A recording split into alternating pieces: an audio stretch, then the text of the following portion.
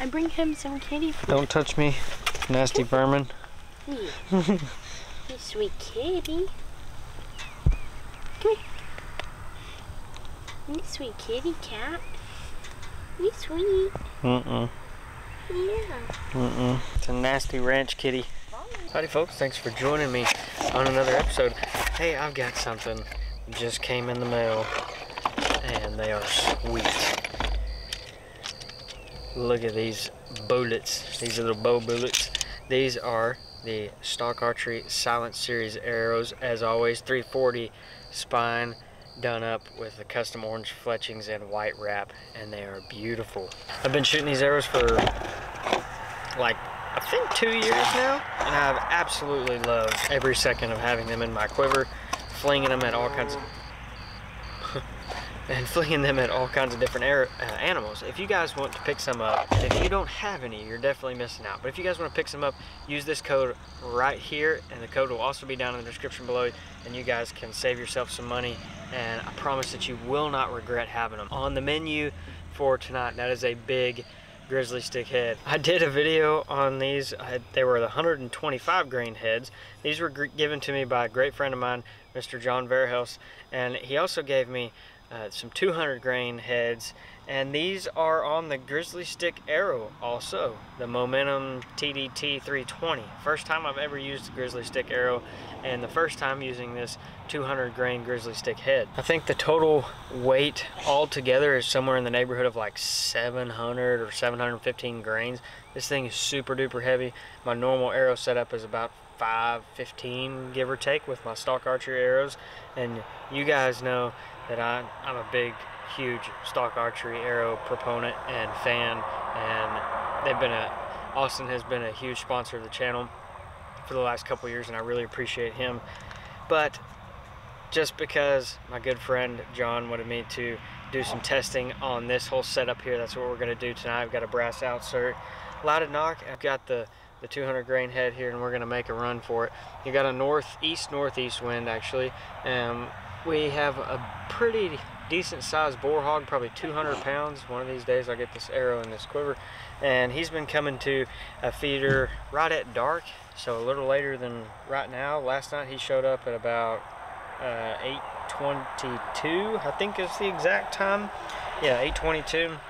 And I'm expecting him to show up about 8:45 to 9 o'clock tonight. Gotta wait for complete darkness because we're gonna be walking up on him in the wide open. So I got my lights ready. As a matter of fact, I need to swap over from my Quik stick stabilizer here, which if you guys have not seen, what I have here is my normal stabilizer. I run this thing all the time during the day, or just morning hunts or whatever. And that's like 99% of the time this stabilizer is on my bow. And the cool thing about the Quik stick archery stuff, and I'll link their social media down below, is that it's magnetic. And it's a very quick swap. They also have adapters, so I can take my Sniper Hog Lights bow light here, and I can just boop, just like that. And now I'm ready for a night hunt as soon as I change the battery out in this thing. Got the battery swapped. We're ready to roll now. And well, actually we're not quite ready to roll. We're just waiting on the hog to show up to the feeder. So I would give it, or expect it to be another 15 minutes, 8:30 on the dot right now.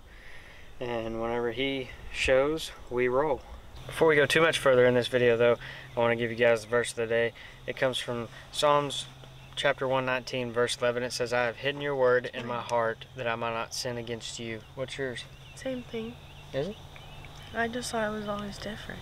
This is a really important verse for us guys, because there's a couple of things here that really stand out to me. The first is that you got two really great ways, or in your main ways, that we communicate with the Lord, and it's through prayer and it's through the Word. And that's how we learn about who God is and what He asks of us and what He wants of us. And it's not hard. The Bible can be very black and white. Now I can understand that it could be a gray area in certain verses and particular scriptures for a lot of people, but don't make it harder than it has to be. But great things come from hiding the word of the Lord in your heart and then also turning around and sharing that the more time that we spend in the Word of God and the more time that we spend in prayer, the better off that we're going to be in all aspects of our life. You got anything you want to add? Yeah, because mine is different. Oh, it is? So you get 2 verses of the day today. Well, it's kind of going off that. There is therefore now no condemnation for those who are in Christ Jesus.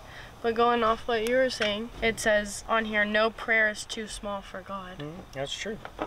And there is no... And trust that He loves and cares for you. Yeah, there is no condemnation in those who have Christ Jesus in their heart. And so it's another great reason to add the Word of the Lord into your daily life, even if it's just for 5 minutes a day.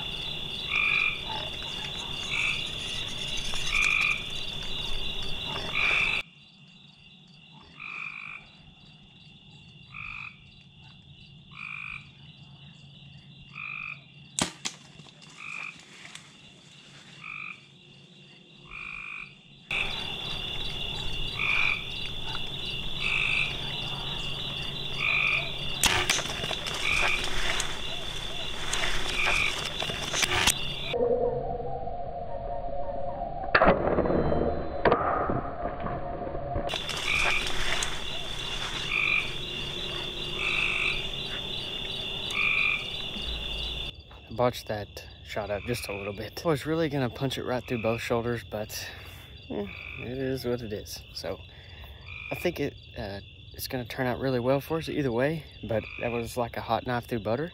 And so we're gonna hit the trail and see what we can come up with. No damage to the head.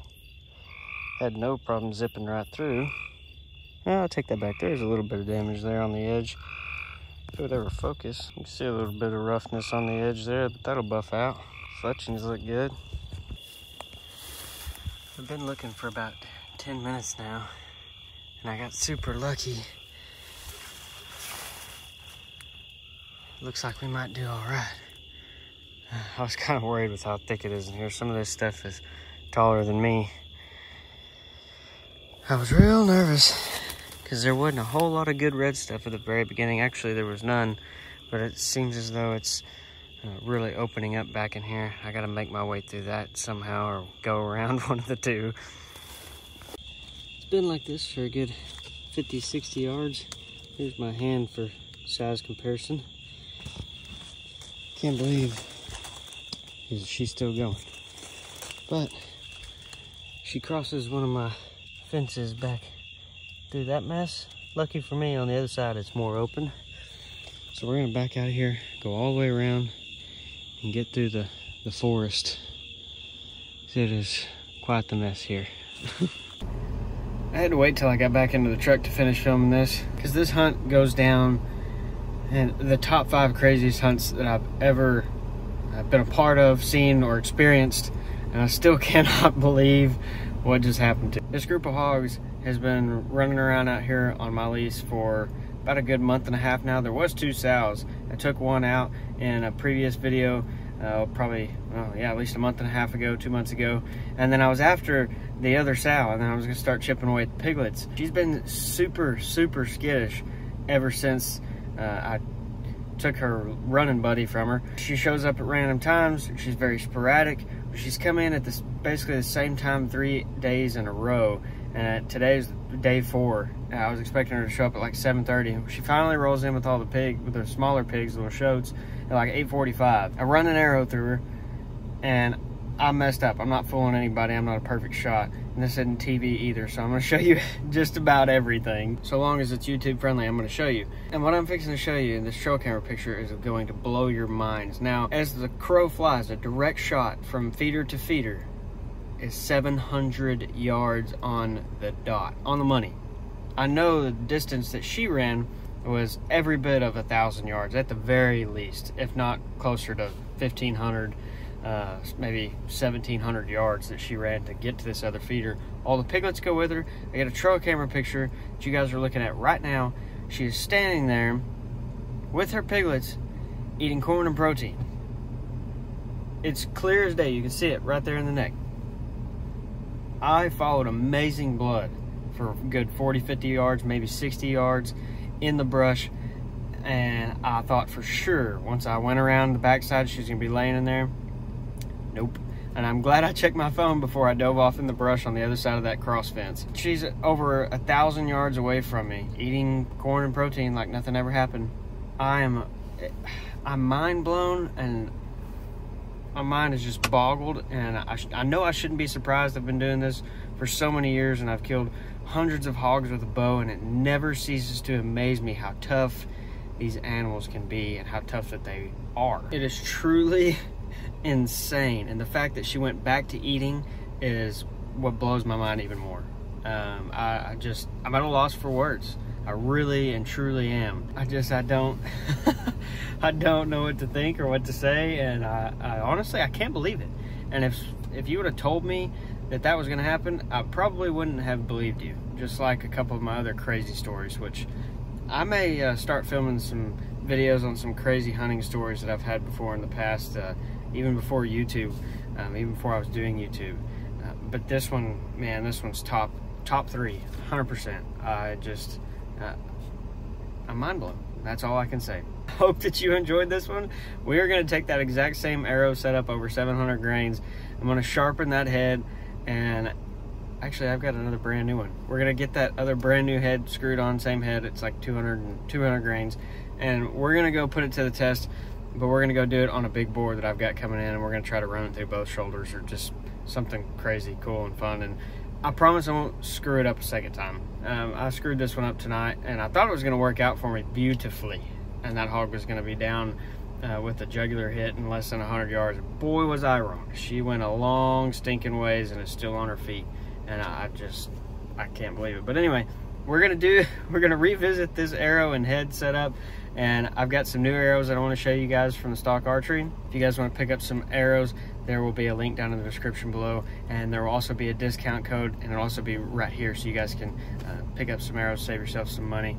I can't wait to show you my new Stalk Archery arrows, and the bow build, the bow that was given to me, the cheaper, more affordable bow that was given to me on Amazon. That build is coming up very soon. I can't wait to jump on that, and then I'm going to be giving that bow away, but you guys have to make sure that you share the video that is in the very, very top of the description down below. Share it, make sure that you're subscribed to the channel, leave me a thumbs up, and drop a comment all on the channel and on that video, and I will be sure to pick one of you guys to be the winner of the bow. I'm going to send it out to one of y'all. It's an awesome bow, highly adjustable, and I think that y'all really like it. So make sure that you're subscribed and sharing the videos and leaving comments and thumbs up and stuff like that, especially on that video. That's what gets you entered in to win. Now that's almost 10 o'clock. Let's roll back, grab some grub, and get to work on editing some videos so you guys can keep enjoying this late spring, early summer content. And there's going to be lots more of it, and plenty of hog hunting, of course. We got some really awesome videos coming from the Real McCoy Ranch, and I can't wait to share with you guys. But all in all, that's it for tonight. You guys are awesome. Thank you so much for watching. I'll see you in just a few days.